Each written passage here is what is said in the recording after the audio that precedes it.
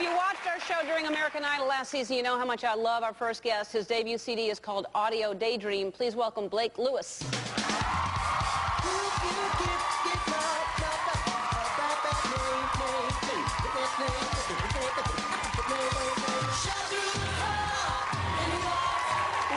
You got some pretty rockin' music. Yes. Going on. Yeah, we do. We like to rock out here is what we do.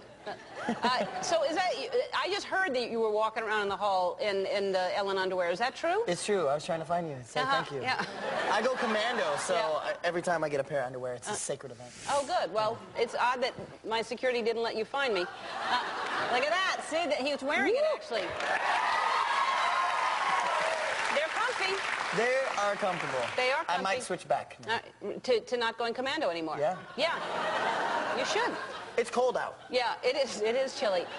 So you know how supportive I was of you last season, and I'm thrilled for you. I'm thrilled you're doing well.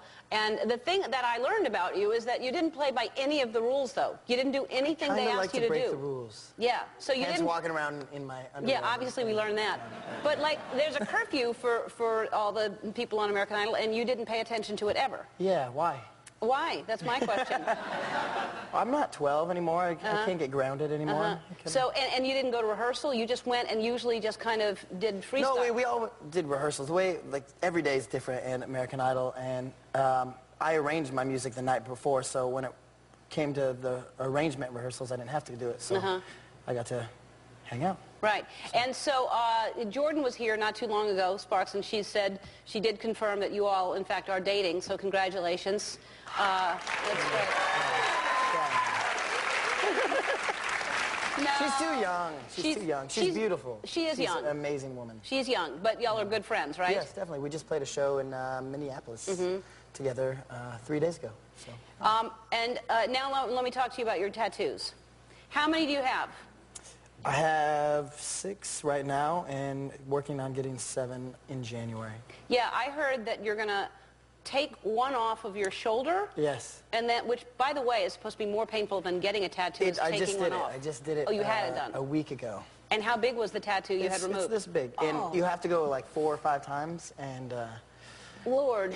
Why? Not too fun. So you're having one taken off so that you can get a bigger one to fill your entire back? Is that right? I'm getting my whole back done into my chest. Yeah. I guess people who do it love it, and I know. The audience is like, oh my God! No, I know. It just not a tattoo.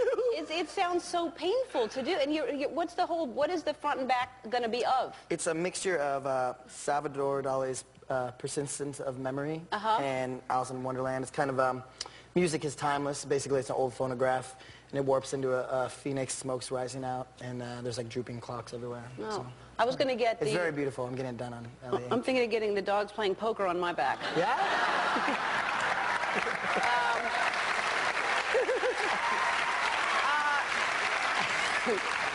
That's intricate that you're doing. All right, so I have a mic for you because I think I would like the people to hear how amazing you are at beatboxing, and then I'm going to try to teach you some new ones. Oh, you're going to teach me? I saw you doing some beatboxing during the show. Yeah, I've done I was very beatboxing impressed. before. Thanks a lot. Yeah. All right, let's just see what you got, though.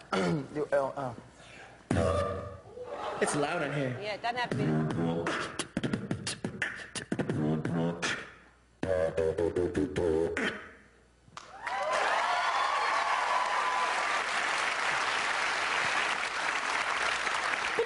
boom, chip. Boom, boom, chip. Boom.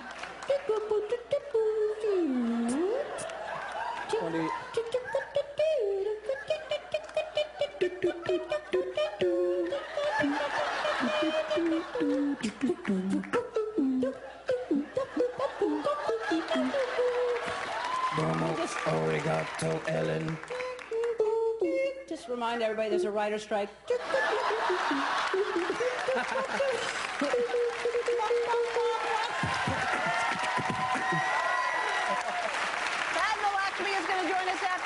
We're going to make some flautas, and then you're going to sing for us a little later on. We'll be back.